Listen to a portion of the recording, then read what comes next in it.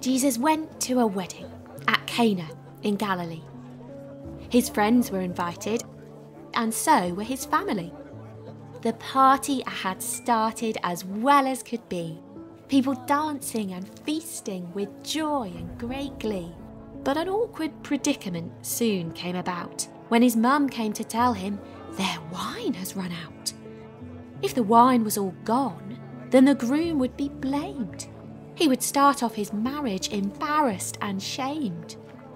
So would Jesus help this disaster pass by? Could he make things much better by finding more wine? "Why involve me in this?" Jesus questioned his mum. "For I tell you, my hour has not quite yet come."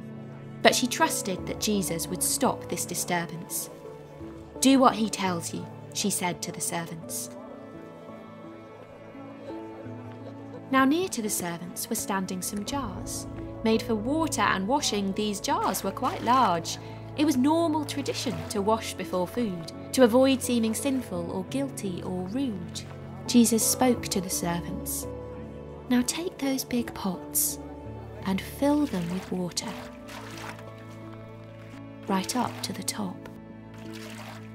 Then he told them to draw some from one of the jars and to take it away to the person in charge.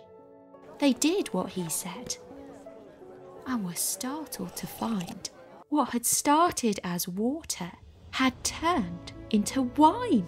The head of the banquet was shocked and assumed that this wonderful wine was all thanks to the groom. So he called him aside and then marvelled at how he had waited to bring out the best wine till now.